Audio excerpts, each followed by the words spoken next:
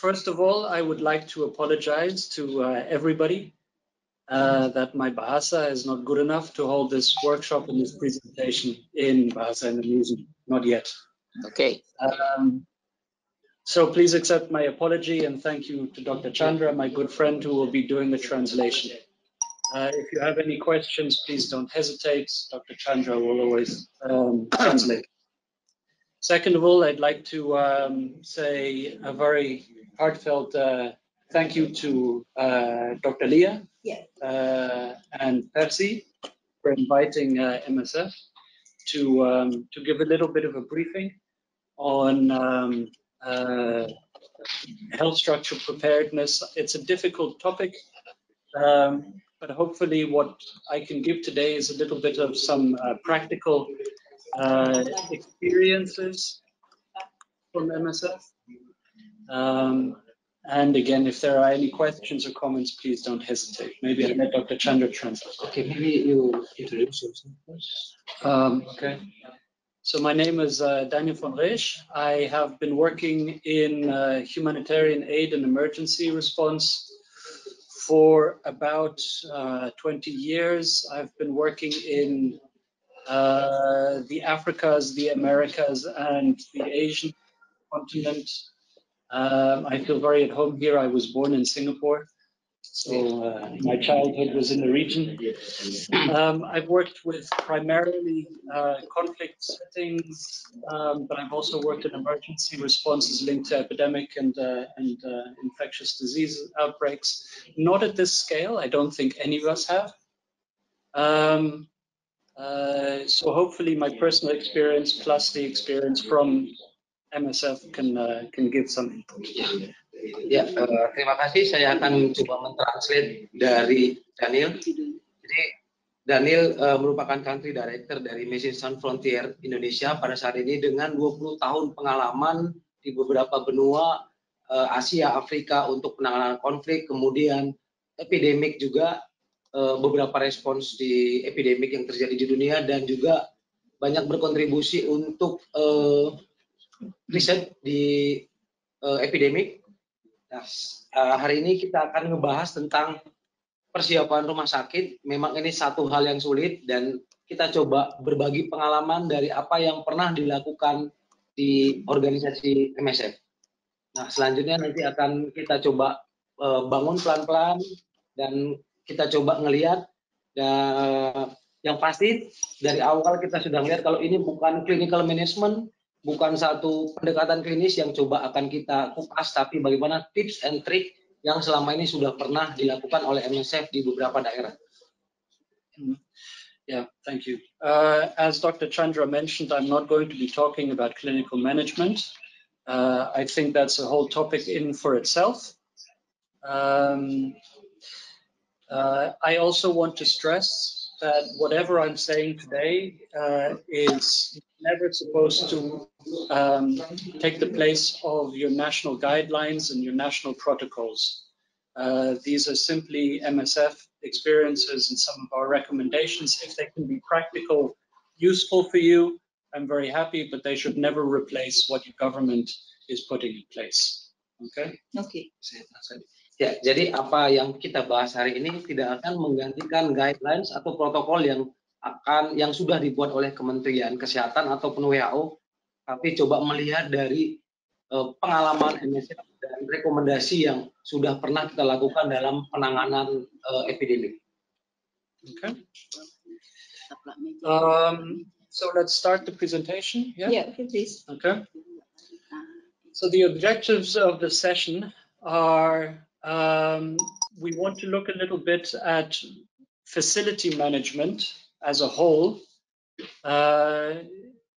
taking into consideration, and I'll talk about this a little bit later, the specific contexts that you're all in, because this country is one of the largest countries in the world, spanning 3 time zones, 17,000 islands, 260 million people. I don't think there is one facility that is exactly the same as another one. So I think you're operating in very diverse contextual settings. And as this pandemic spreads and this local epidemic, I think you'll also see epidemiological differences as well.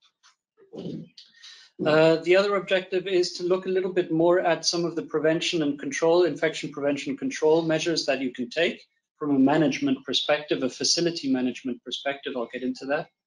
And some of the chemical protection issues linked to that. So without further ado, maybe we go into the first slide. Yeah, I will explain first. Jadi hari ini kita akan coba ngelihat dari sesi yang akan kita bangun bagaimana melihat langkah strategi dalam mempersiapkan fasilitas kesehatan di epidemik yang sekarang dengan berbagai konteks, dengan jarak, dengan area yang sangat luas, dan kita tidak bisa melihat satu permasalahan dengan sudut yang sama karena berbeda rumah sakit, berbeda masalah yang akan dihadapin. Kemudian rekomendasi untuk pencegahan dan kontrol dari infeksi berdasarkan situasi sekarang. Kemudian kita akan coba membuka sedikit tentang Coronaviridae susceptibility dengan beberapa tips and trick yang akan dijelaskan selanjutnya. So,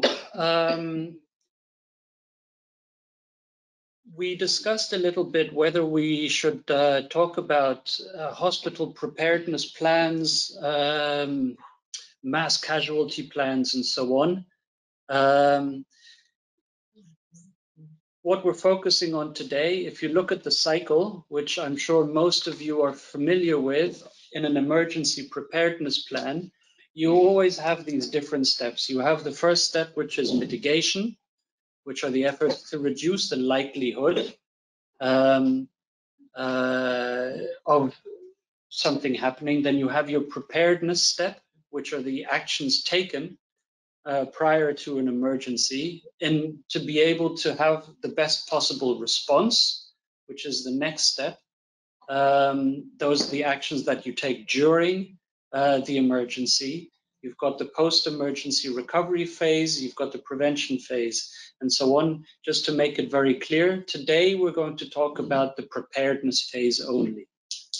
Oke, sebelum kita masuk, kita coba ngelihat dari emergency preparedness plan circle yang mungkin ini sudah umum buat yang ada di sini. Jadi bagaimana kita pertama ngelihat mitigasi, usaha kita untuk mengurangi kecenderungan dan risiko, kemudian preparedness, kemudian ketika sesuatu terjadi kita melakukan respons, recovery, prevention, dan kembali lagi ke mitigasi.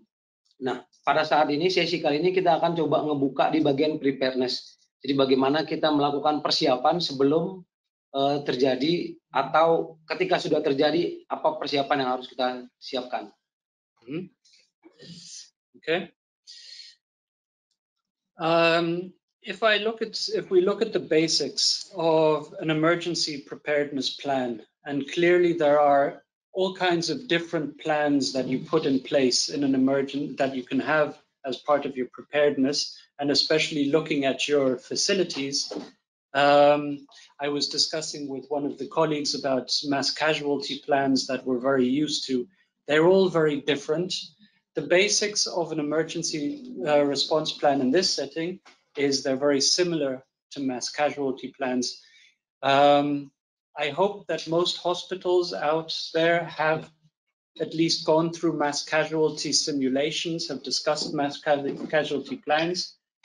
Clearly, when dealing with mass casualty plans, usually we're looking at natural disasters or other emergencies such as a bus crash where you have an influx of injured patients coming in.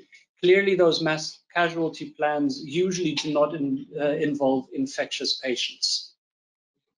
Oke, jadi kita ngelihat sekarang kalau seandainya bagaimana kita mengembangkan persiapan ini hampir sama dengan bagaimana ketika kita mengembangkan mass casualty plan, ketika kita harus bersiap ketika ada terjadi kecelakaan lalu lintas dengan 30 sampai 50 orang mungkin datang sekaligus ke fasilitas kesehatan.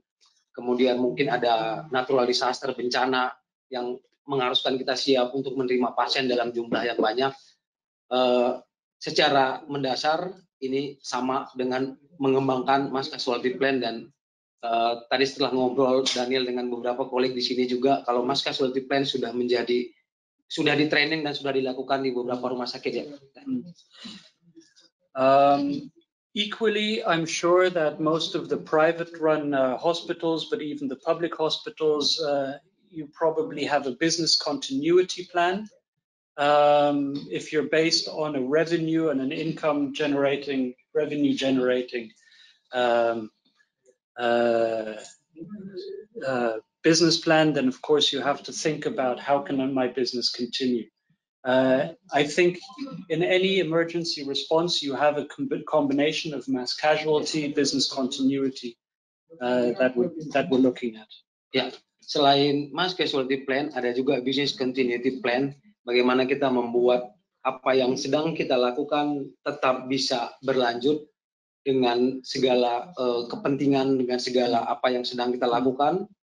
Dan mass casualty plan dengan business continuity plan harus punya satu korelasi.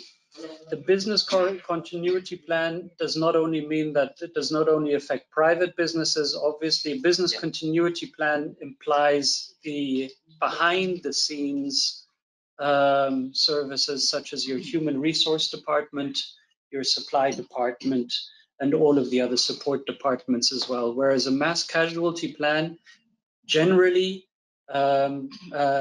is a plan specifically for a medical department, but we will get into the interdepartmentality of this.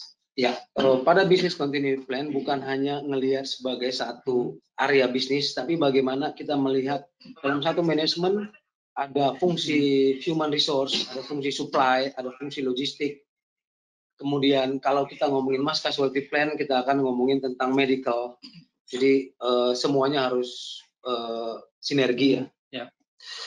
I was discussing with the colleagues earlier on that one of the characteristics of an infectious disease emergency is that very often it's far more labor intensive of human resources per patient than your mass casualty situation, for example. So it's very interesting to see the situation unfold. Moving on, I would say it's very important to remember that there is no golden plan. Each health facility has their own characteristics, their own context. And I think that's why I cannot today give you a plan that will fit to everybody. So the only thing I can give are some tips and recommendations. Ya, jadi di dalam membuat plan, di dalam preparedness ini tidak ada golden plan, tidak ada satu plan yang bisa diduplikasi ke semua fasilitas. Jadi kita harus melihat karakteristik, konteks, karena masing-masing fasilitas kesehatan pasti mempunyai permasalahan, karakteristik, dan konteks yang berbeda-beda. One of the recommendations that we have from MSF, as an organization, we run probably thousands of health facilities ourselves around the world. So all of these plans are also plans that we're implementing in our own health structures. Dr. Chandra, I think, can attest to his experience in Afghanistan working for MSF. So what we do in our hospitals whenever there's an emergency is we definitely have an emergency team. And this team is an interdepartmental team. And in order to develop a plan for the specific facility, we make sure that it's an interdepartmental and a collaborative plan. MSF sebagai international humanitarian organisasi, kami punya ribuan fasilitas kesehatan di seluruh dunia, dan setiap rumah sakit, setiap fasilitas kesehatan kita punya emergency response teams yang terdiri dari interdepartment, jadi bukan hanya medical, dan di dalam ada beberapa departemen yang harus saling berkolaborasi dan bagaimana membuat satu plan yang baik. Yeah, I think the main recommendation here is that you do not give the task to develop an emergency response plan to your hospital manager, and leave him or her alone with it. Chances are, if you give it to a hospital manager, no offense, but chances are, if there's one person who's sitting alone with the emergency response plan, chances are you will forget something, some department, which is why it's important to have it as an interdisciplinary and a collaborative process. Ya, dalam membuat hospital management plan di dalam tugas mempersiapkan fasilitas kesehatan ini bukan hanya tugas dari medical manager, tapi bagaimana kolaboratif interdisiplin dari beberapa bidang yang akan mengisi. Kalau seandainya hanya diisi oleh hospital manager atau orang-orang yang berada dalam medical, akan ada banyak gap, banyak poin yang terlupa. Okay, so what's the task of your hospital COVID team? One of the key points and very first points that you need to do in developing any response to any outbreak is you need to assess your own capacities, which ultimately means you need to do a general head-to-toe, I can say it's like a triage of your own facility, which means you need to look at your general structure. You need to look at the layout. Do you have enough space? What are the activities of your facility? What are the specializations of your staff? So you've got your architecture, your layout, your ventilation, your state of repair. I've seen many facilities that do not have adequate ventilation, for example. So looking at these kind of infectious respiratory infectious disease situations, ventilation is a very important point. Then you need to analyze what services do you offer. Do you have isolation units? Do you have laboratories? Do you have outpatient services? Every facility is different, obviously. Then you look at your attendance rate. How many people usually come to your facility on a weekly basis, on a monthly basis? What is your general flow of patients? How many beds do you have? How many support facilities do you have within your infrastructure? It's your blueprint of your facility. Based on that, you can then move forward in making your plans.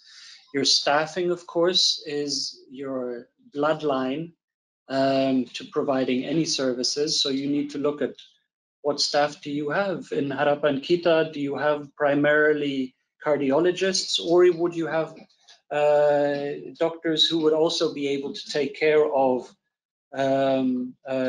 positive cases if need be? Are your nurses at outpatient level maybe not trained to do screening and triage for COVID because they are used to seeing people coming in with strokes or heart attacks? You know, maybe your cleaning staff is not used to dealing with infectious disease protocols because you're a heart hospital, you know? So it's important to look at what do I have, what are my numbers, and what are their trainings. Then, of course, we need to look at the flows. How do we usually generate a patient flow within our hospital? Is that something that is conducive or obstructive to COVID, for example? Maybe I'm moving too fast. Ya, no, it's okay. Ya, jadi yang pertama yang kita lakukan dari COVID-19 tim ini, ketika kita harus mengakses dulu situasinya kita.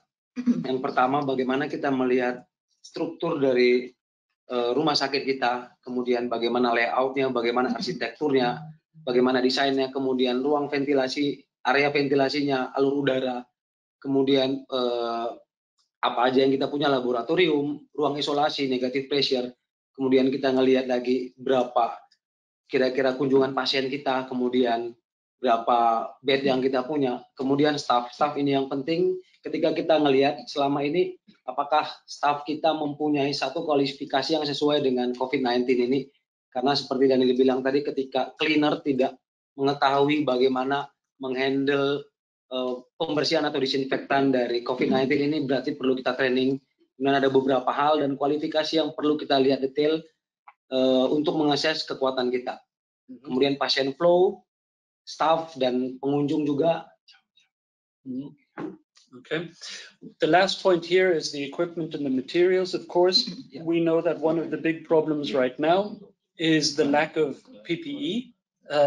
And I think this is where COVID-19 is different than your mass casualty preparedness plan, because in mass casualty, you would assess your necessities for bandaging, for example, and I'm sure that very few hospitals have thought about pre-stocking up on PPE.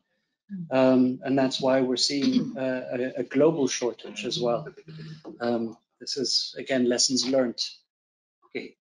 Ya, kemudian kita harus melihat prosedur dari pencegahan dan kontrol infeksi, dan ini yang berbeda sedikit dengan mass casualty plan.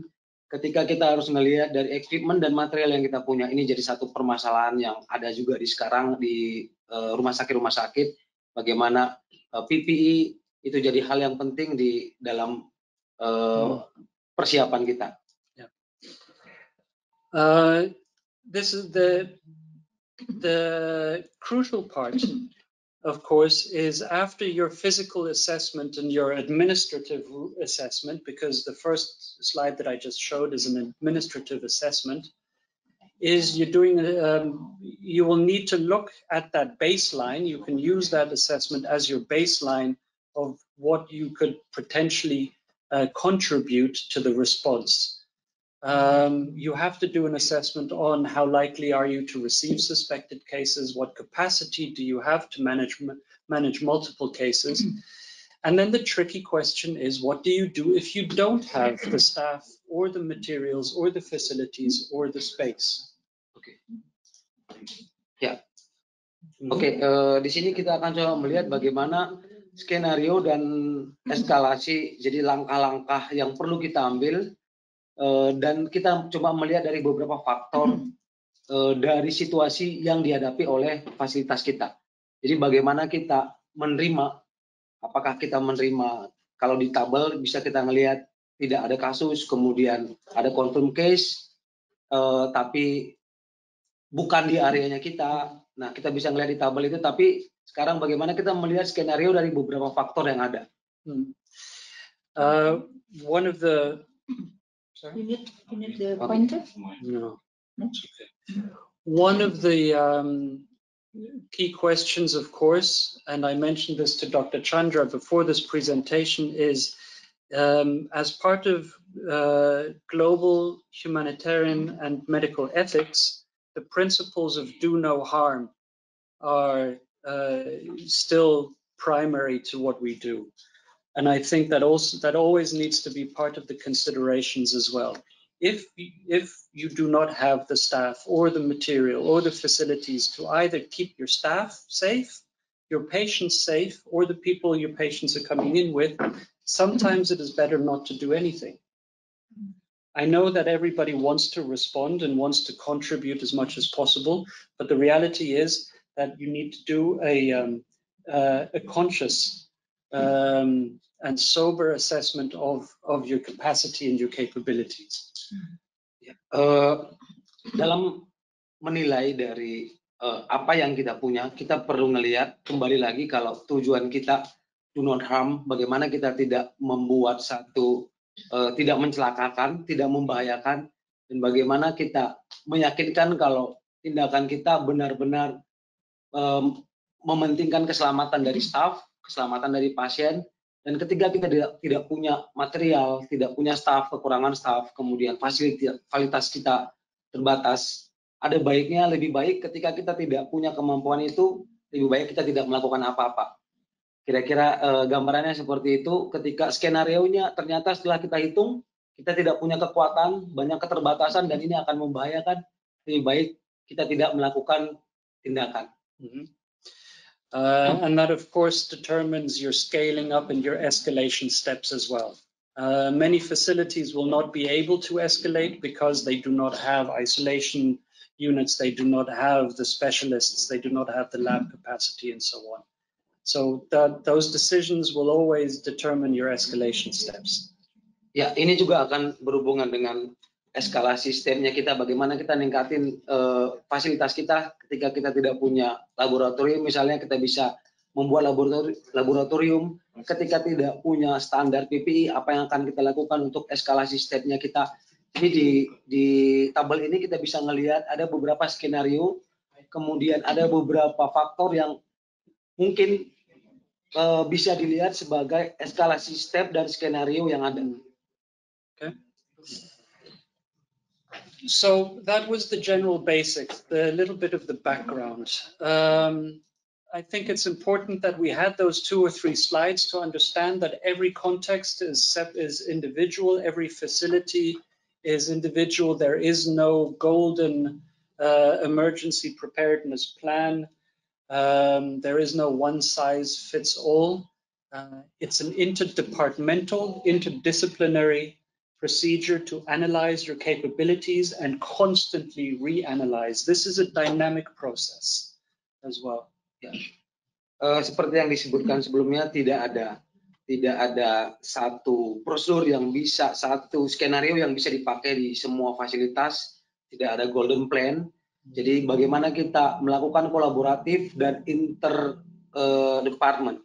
Jadi bagaimana kolaborasi antar departemen untuk membuat plan ini. Yeah. So we'll go through it a little bit more now. We'll look at some of the departments, some of the recommendations. The next part of the presentation is a lot more practical, I think. Ya, nanti kita akan belajar yang lebih praktikal. So the administrative and organization of care, of course, you want to avoid an outpatient setting with a lot of people standing in one location, potentially spreading diseases to each other, right? This is just because we like talking about patient flow and staff flow and so on. This is a map of one of MSF's Ebola treatment centers from West Africa. And you can see that it's very detailed. Of course, nobody has the space to develop a COVID treatment unit, especially in congested Jakarta, but maybe in other places. What is important here is that we always make sure that we separated patient flow from staff flow, and that you have clear areas of red and green. So your infectious areas and your green areas. I'm not going to discuss this picture in too much detail. I think we will share these slides after the presentation anyway, and if you're interested in looking at them, and again, if you have more questions, we can always get back to it. Yeah. Oke. Dalam penyusunan dan pengorganisasian dari administrasi ini, langkah administrasi ini kita tidak menginginkan adanya pengumpulan dari pasien dan staf atau pengumpulan orang yang terlalu banyak yang akan membuat penyebaran virus semakin masif. Jadi kita perlu menyusun dari patient flow, staff flow, kemudian kita perlu membuat satu area apakah green, red. Ini salah satu contoh map peta atau skema yang dibuat oleh MSF di Afrika untuk penanganan Ebola.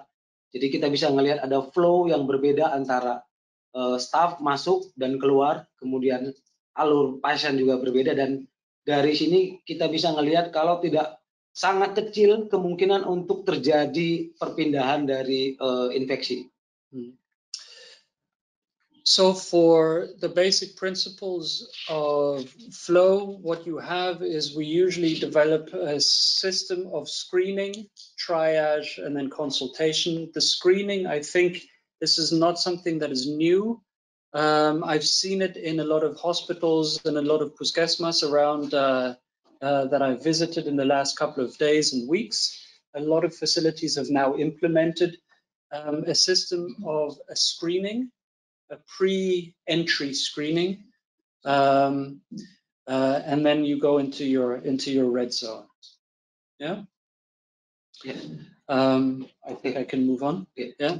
So in your screening, what do you do in your screening? One of the recommendations is that in the screening needs to make sure that you talk to all patients. There are the standard procedures of try to make sure that the personnel who is doing the screening is well informed, well equipped, and knows the procedures very well, keeps a distance, because this is also about protecting them as much as it is about protecting and providing services to the patients. Ya, jadi bagaimana kita memastikan pola screening ini dari mulai petugasnya, bagaimana petugasnya mengetahui informasi yang sangat benar, detail, dan bisa menjelaskan, kemudian perlengkapan yang lengkap untuk screening ini, karena ini satu tempat yang sebagai batas paling luar. Tadi Daniel cerita tentang bagaimana ketika dia melihat beberapa fasilitas kesehatan sudah memulai screening atau pre-screening di fasilitas kesehatannya.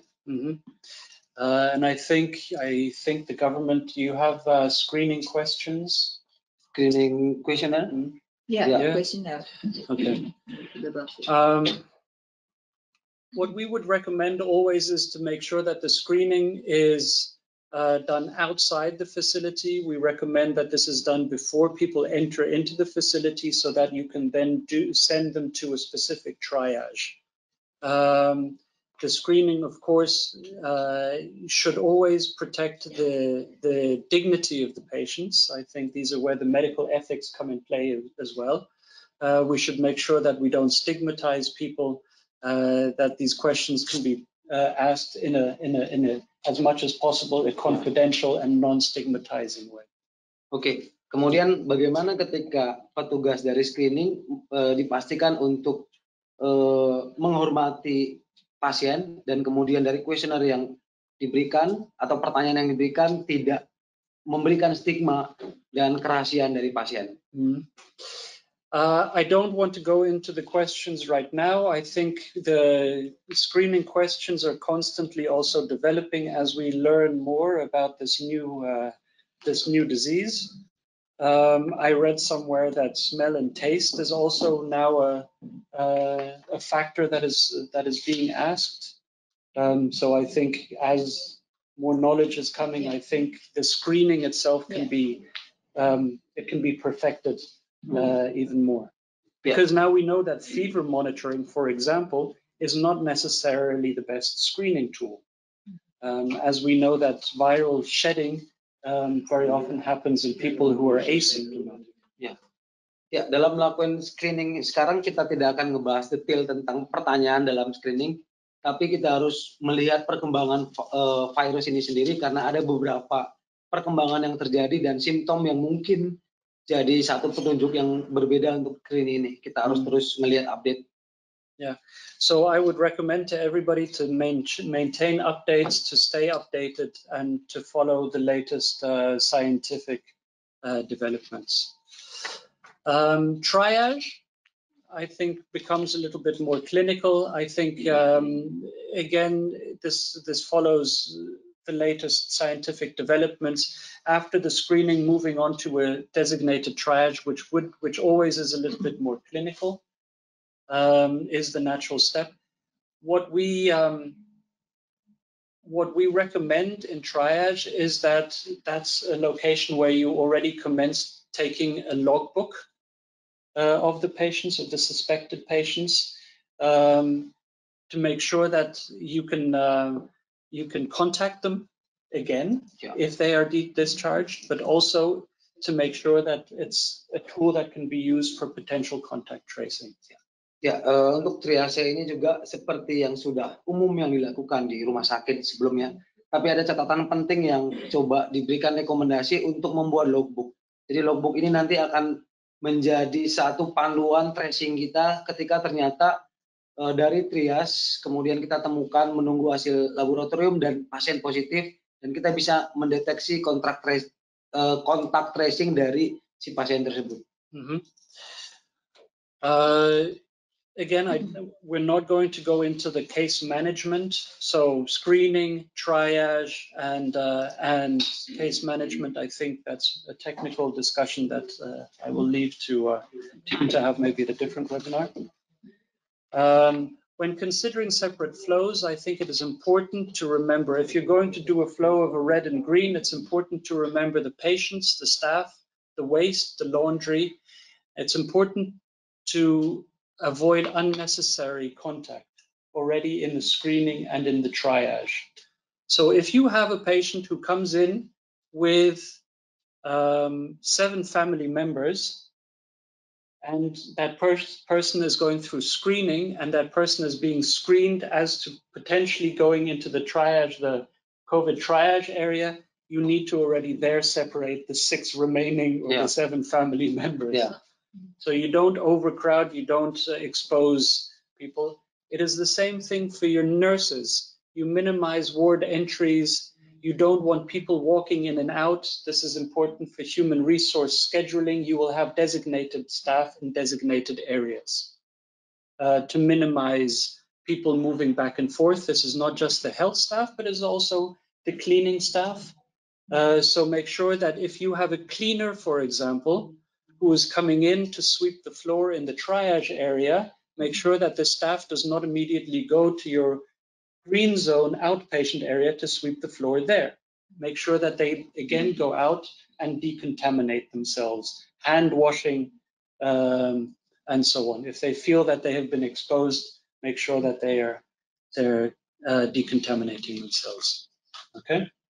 Oke, ketika kita akan berbicara tentang pemisahan dari flow, kita coba melihat bagaimana kebutuhan dari misalnya dari triage ketika sudah dimasukkan ke suspek, ke yang positif, bagaimana pasien dan keluarganya sudah mulai dipisah, terus kemudian bagaimana perawat hal-hal kecil seperti perawat jalur masuk dan keluar, kemudian perawat yang hands on dan lain-lainnya ini kita atur lebih detail, kemudian cleaner ketika cleaner masuk ke area COVID, kemudian penyediaan dari cuci tangan, kemudian alcohol wrap dan lain-lainnya, ini yang perlu kita pisahkan di dalam flow. Yeah.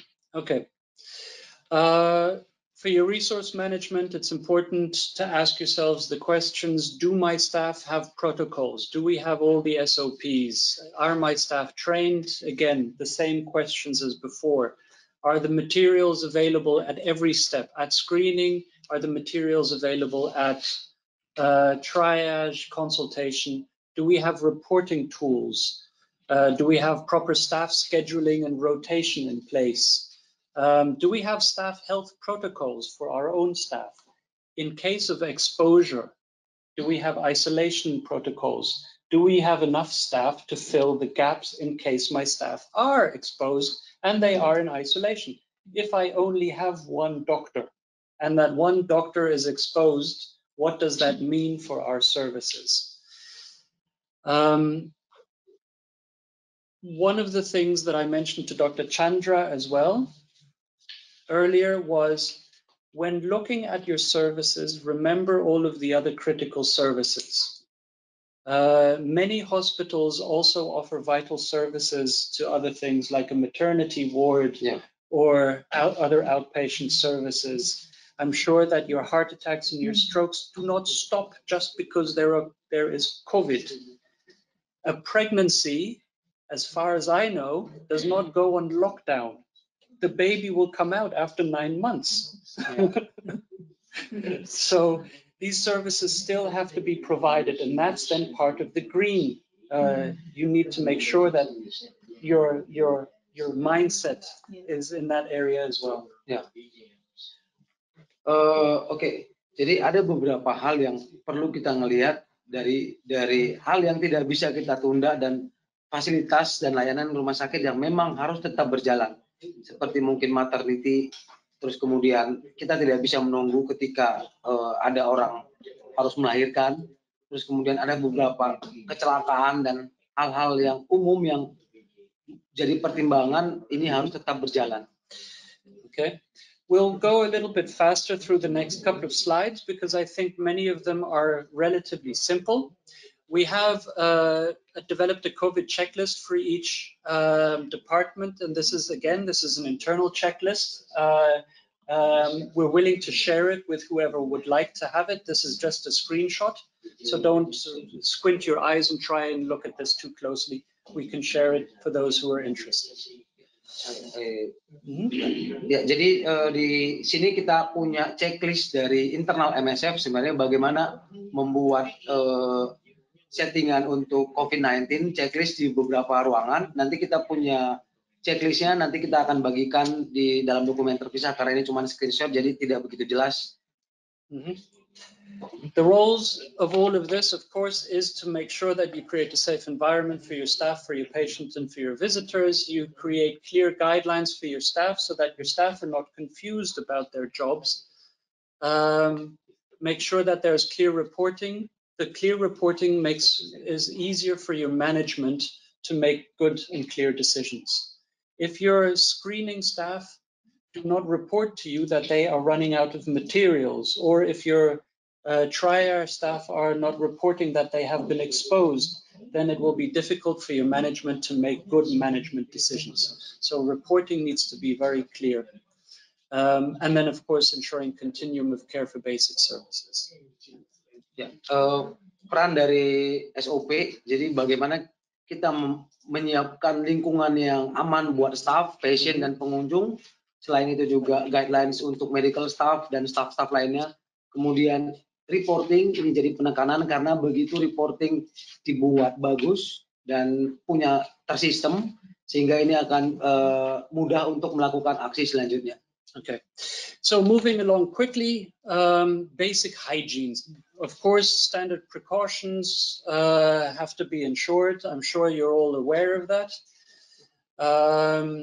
Modes of transmission for COVID, I'm not going to go into detail of this. I think you all pretty much know this. The droplets, how far and how long does it take for droplets to reach the floor and so on. I think this visualization is always very important for us to remember the safe distance in terms of our physical spacing. We're no longer talking about social spacing, but physical spacing, and why. Ya, untuk basic hygiene, untuk yang materi selanjutnya basic hygiene, Daniel yang merasa kalau standard vacation, kemudian cough etiket untuk batuk kita sudah tahu semua. Kemudian dari gambar ini kita bisa ke gambar bagaimana proses dari transmisi dari droplet dan jarak-jarak yang aman dan mana yang harus menjadi concern kita selanjutnya. Keep in mind that the droplet nuclei is still theoretical. Oke. Harus kita pikirkan kalau droplet nuclei still theoretical. So this is not what we're actively looking at right now. I think it's still theoretical. Yeah, There's theory. Ini masih theoretical, tapi karena virus ini baru juga, ini masih bisa berkembang selanjutnya. Okay. Hand hygiene, you all know why. The droplets touch the floor, touch surfaces, you touch the surfaces, you will touch your face. Everybody touches his or her face at least every 2 minutes. Ya, hand hygiene kita tahu bagaimana proses penyebarannya dan kemudian bagaimana kebiasaannya kita hampir setiap 2 menit kita akan menyentuh wajah dan area kita dan sepertiganya itu akan kontak dengan mukosa. Yeah, so you know the main areas of hand hygiene and so on. Moving on to PPE. These are our internal MSF guidelines for people who should be wearing what kind of PPE. We have differentiated into gloves, surgical mask, N95s, goggles, and gown type. For staff, for example, who have no direct contact with patients, but with their environments, gloves and surgical mask, direct contact with suspects, we say gloves, surgical mask, and goggles with disposable gowns. Direct contact with the likelihood of getting contact with body fluids, we include the goggles, and then direct contact with short-range aerosols and the likelihood of getting in contact, we say instead of a surgical mask, we then prefer the N95. Again, This will be part of the slides, so we'll share this with you. You don't have to read through it, but these are some practical guidelines as to which staff, and it gives you some ideas of what PPE might be good for which staff at what entry.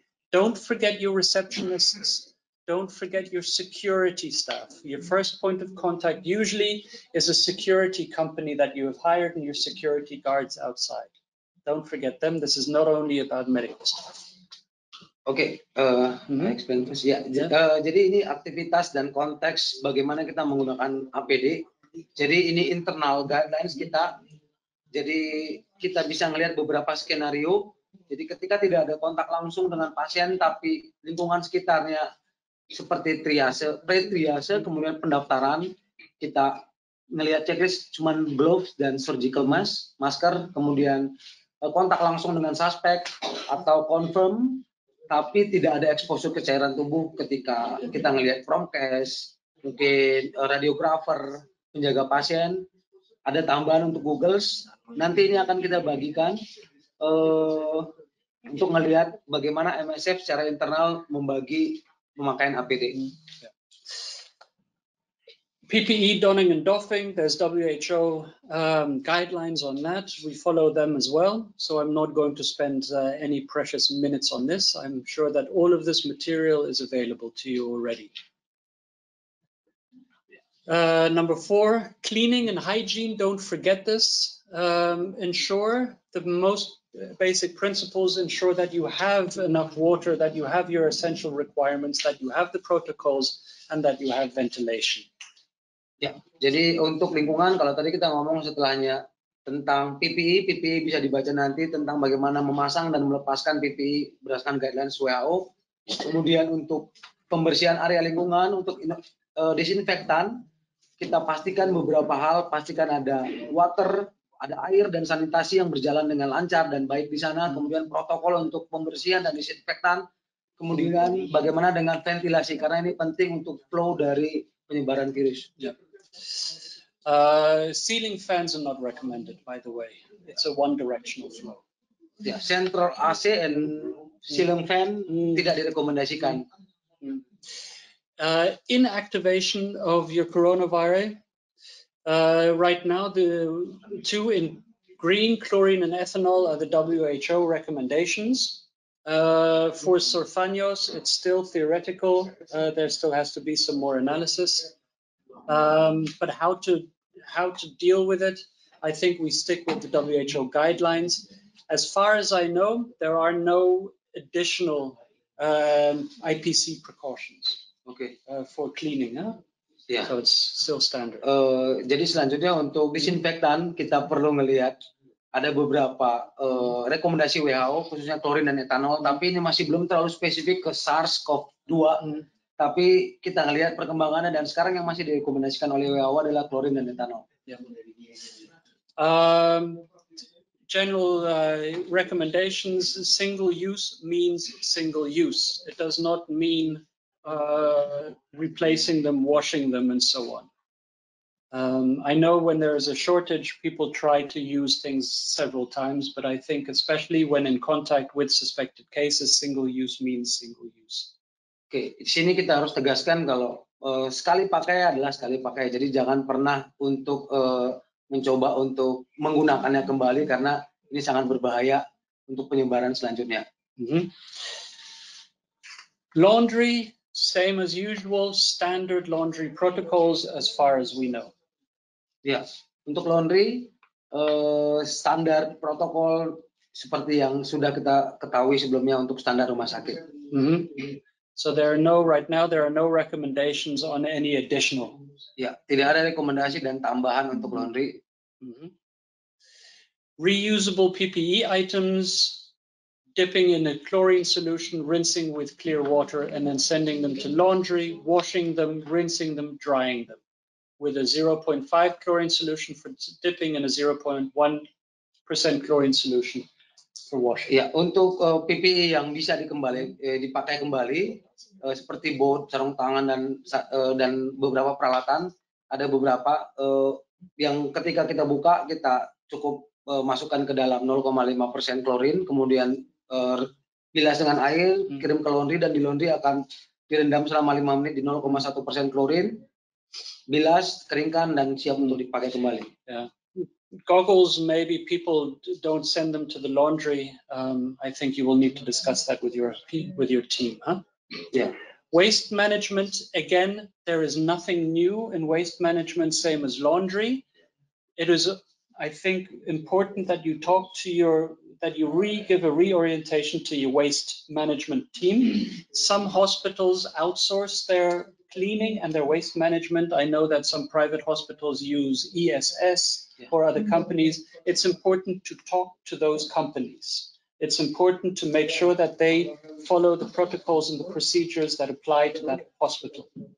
Okay. Untuk waste management tidak ada protokol yang baru, tapi ketika kita perlu melihat apakah petugas dari sampah kita adalah in-house atau outsource, dan ketika itu outsource kita perlu mengkomunikasikan dengan pihak outsource untuk memberlakukan protokol sesuai dengan protokol yang kita gunakan. Yeah.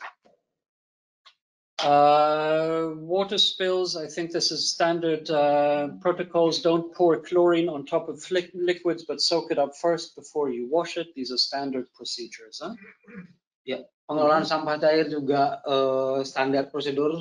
Tidak ada hal yang perlu diinikan, tapi standar prosedur untuk penanganan pasien infeksi. Managing transportation. I'm almost done. Managing transportation is important because as part of your baseline, you will not always be able to take care of patients. So what do you do when you have suspected patients coming in through your screening and your triage, and you do not have the capacity to manage these patients? What do you do? Unfortunately, what I've seen over the past couple of weeks is that a facility will basically wash their hands and say, go to one of the referral hospitals. Correct? Yeah.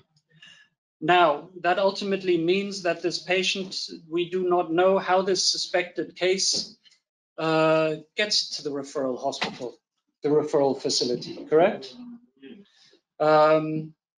Public transportation, of course, is not advised. Yeah.